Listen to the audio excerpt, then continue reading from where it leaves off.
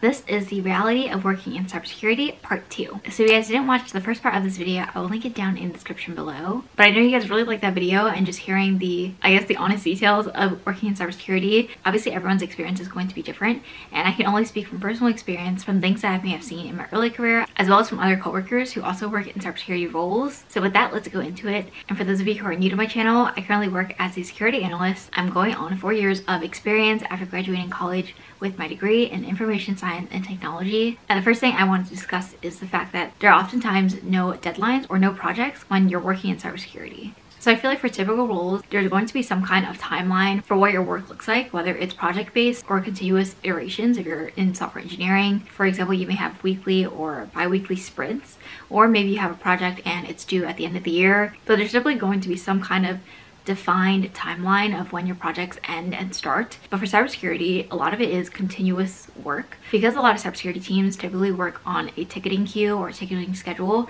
it's very similar to IT or help desk, where you definitely may have some kind of long-term or team projects that you work on, but a lot of your day-to-day work is probably going to be spent on manning a ticketing queue or an inbox, and that just keeps going. Eventually it's kind of like a well-oiled machine, but you typically aren't going to know when to expect a ticket to come in. There may be busy periods where maybe at the end of the month or something, there may be more tickets coming in, or maybe your company has a SaaS product and when new features are rolled out to customers, then maybe there may be more tickets then. It really depends on what kind of alerts and tickets that you get in your security inbox, as well as things like anomalies in logs or alerts from different tools or dashboards that you use across the board. But basically what I'm saying is that there isn't always an end to your work. It's kind of like a treadmill where you kind of just keep going and going, and sometimes that can be a good and a bad thing because you know kind of what kind of work to expect, and you also get better and better at managing the different types of tickets, where eventually you'll know what to expect from tickets and be able to know how to deal with them. But the downside may be when it gets really busy, or it may be the fact that you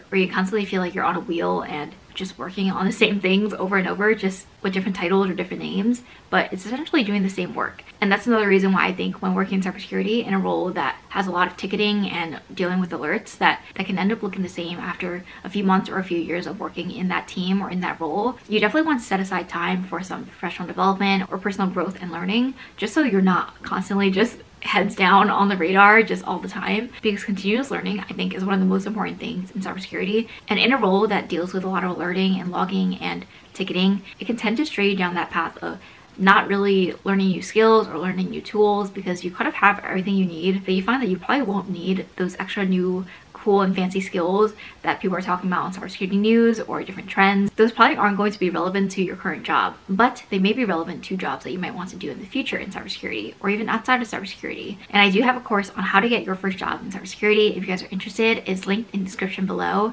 where I share all my tips and tricks on how I got my first job in cybersecurity. But the second thing I want to discuss is working with many different stakeholders. This is something that I kind of didn't expect in cybersecurity, but it really depends on the size of your company and the size of your team. So for example, in my previous role, actually in a rotational program, but I was working in a relatively large cybersecurity organization within my company. And for the most part, I definitely deal with many different teams across the board. But in a smaller company or a medium-sized company, you definitely see it at a larger scale, where a lot of your work is intertwined with different teams, whether it's development or product or marketing or legal or sales, and all these things kind of come together, and teams I never thought would come together to work on anything actually do come together and work on things, which is definitely a good thing, because you don't want those, you know, separated silos or groups in your company. Cross collaboration is definitely a good thing, but I do think that is also something to note when going into cybersecurity, where you may be expecting, especially based on movies and the media, where they portray the cybersecurity team or the cybersecurity professional as like a hacker who's just heads down coding or like writing a script or something, and they're in a hoodie and they're in a dark room, like behind the IT department in the back of a closet somewhere. And I feel like that is maybe what some people think cybersecurity looks like in the real world. Not to say that I thought I was gonna be, you know, coding in a closet in the dark, but I feel like that portrayal of cybersecurity definitely still carries on in some people's minds when you go into cybersecurity. And it makes it seem like cybersecurity people just work in the dark and don't talk to anybody. But that is not the case. Cybersecurity is integral across the entire organization, and you're going to be sharing your reports with the senior leadership team. You're going to be talking with legal and sales. You're going to be working with the customer support team. You're also going to be working hand in hand with IT. Maybe you're managing the pen test for some new product. There's just a lot of things that the cybersecurity team is going to be intertwined in doing, especially in smaller to medium-sized companies. And if you're in a bigger company, cybersecurity is going to be especially involved in all the governance, compliance, and auditing things that are going to be going on. So you really can't get away from the cybersecurity team. And I think that's a good thing, obviously, because the more cybersecurity awareness that a company has, the better, especially against phishing attacks or hackers or vulnerabilities, and just managing risk properly. So these are all good things that are happening, but it's definitely important to set expectations for when you go into a cybersecurity team. If you want to be a red teamer, for example, you're not just going to be spending 100% of your time hacking into things. 50% of your time may be spent on reports and on documentation and that final pen test report for your clients, for the development team, so they can resolve the issues. Maybe for the senior leadership team or executives, they may want to know what vulnerabilities were found. So there's definitely a lot more in the metrics and telemetry side compared to what you may have initially thought. And this also brings me pretty well into the next thing, which is auditing and compliance. So while some companies may have like an entire auditing organization or an organization completely dedicated to governance and compliance, depending on the company structure that you're in, of course, but cybersecurity is typically going to be intermingled with those things. Whether you're trying to get an external certification, whether you're trying to pass an external audit, or a customer is asking for some kind of proof or validation from an external source that you're doing what you're saying you're doing in terms of cybersecurity, whether it's encryption or authentication or access management, as well as just internal audit, where audits may happen ad hoc. Personally, I have worked in an audit in my previous company, and it is a lot of heavy work for months on end in terms of defining what the evidence will look like, creating that evidence, gathering that evidence, submitting that evidence in a very objective and specific way. Auditing, compliance, and governance, let me tell you, is definitely a very time-consuming process, and it is not easy work. So I do really give kudos to anyone involved in that space. Personally, I've had some experience with it, but I'm definitely not a pro or an SME in this specific topic, in this specific area. And while I don't necessarily think that you have to be as a cybersecurity professional, it's something to keep in mind, because at some point in your career as a security professional, you may be asked to collect some kind of evidence, define some kind of term for evidence that is going to be collected, help provide answers to some kind of external auditing team that wants to ask you certain things about your network infrastructure or your architecture.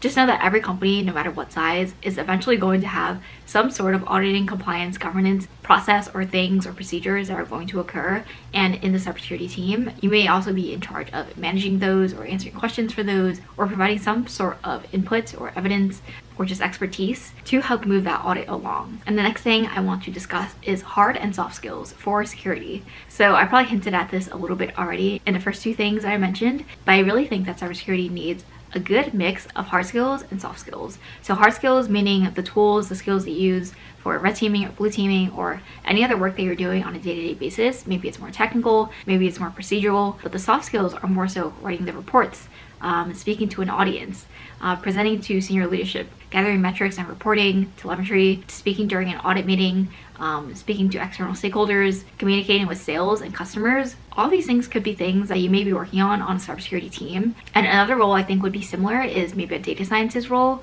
where you also have to do, the actual hands-on work of gathering the data, of wrangling the data, cleaning it, making it mean something to the business, and then also being able to present it and show that it is useful in some way and be able to, impact metrics or impact revenue in some positive, whatever businesses use data for these days, which is a lot. I feel like these two roles are definitely very hands-on in terms of needing the hard skills to do the job and then needing the soft skills to present what you've done and share with the audience the things that you do and why it's important. Especially going back to the fact that as a pen tester, you're going to spend a lot of time pen testing, but you're also going to spend a lot of time writing the report, writing the breadcrumbs, step 1, 2, and 3, maybe adding screenshots for the things that you did, maybe adding little notes for the dev team to make sure they know what you're talking about, to make sure that they're then able to recreate the vulnerability that you found during a pen test. So in general, there's just a lot that goes into cybersecurity, not just the hands-on technical work, but also the soft skills for public speaking and writing well, just overall communication etiquette and skills. Because you could be talking to the customer, you could be talking to the senior leadership team, you could be talking to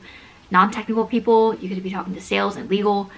There's just a lot of different parties that you can talk to that you may be in cahoots with. It sounds really okay, not to make it sound schemy, but that you may be communicating with on a regular basis. And the last thing I want to discuss is about making mistakes and errors. So I actually made a few videos recently that touched on this a little bit in terms of what I've learned as a security analyst and just learning that making mistakes is normal. But I also think that in cybersecurity, making mistakes is definitely a lot more dire compared to other potential roles inside and outside of tech. For example, in software engineering, maybe you push some code to production and there's a bug and you roll it back. Maybe the bug was there for 5 to 10 minutes after you pushed it to production and a handful of users may have been affected. Of course, this depends how big your application is. If you're working at a big tech company and you have, huge volumes of traffic, then obviously more people will see the bug and it likely is going to be a P0 or priority 0 to fix. And while that still is a very serious error, I think on the side of cybersecurity, there can definitely be very fatal errors that can be made that can be very disastrous. Not to say that you're going to get fired if you make a mistake. I mean, obviously we're all humans. Everyone's going to make a mistake at one point in their career. Otherwise, you're probably not trying hard enough or not learning. But what's important is learning from your mistakes. So obviously not making the same mistake twice over and over again, that can definitely raise some red flags. But the hardest part is the fact that a lot of mistakes in cybersecurity may be a little bit harder to detect. Maybe you made some firewall changes, for example, and maybe no one noticed that it was a mistake until a few weeks later when they checked the log. Depending on how good your reporting is in your company, maybe it went undetected for a little while, compared to a software engineer who pushes out code and it may be a bit more obvious for them to be able to see that an error was made, or maybe they have a QA team or a testing team that's able to also help them test those things. And this can definitely be hard, especially in your early career when you're just getting started and you're kind of like a ball of nerves when you're touching important things. And like if you're touching anything on the production server, basically the main point I'm saying is to make sure that if you don't know something, ask questions and make sure that you're clear and able to understand why you're doing what you're doing before you pull the switch or press the big red button to do anything serious. You don't have to live in fear of making a mistake 24/7 at your job, but just make sure that you're trying to learn and absorb as much as you can. But yeah, hopefully this video gave you some insight into what, the reality is of working in cybersecurity, and also added some color based on the first video that I made. Thank you guys so much for watching. If you liked this video, please give it a thumbs up and subscribe and turn on post notifications. If you have anything to add to this list, feel free to drop it in the comments below. I'm sure there are many other things that we could discuss, but that won't fit in a 10-minute video. But I post videos every Wednesdays and Sundays at 12 p.m. and hopefully I'll see you guys in my next video. Bye!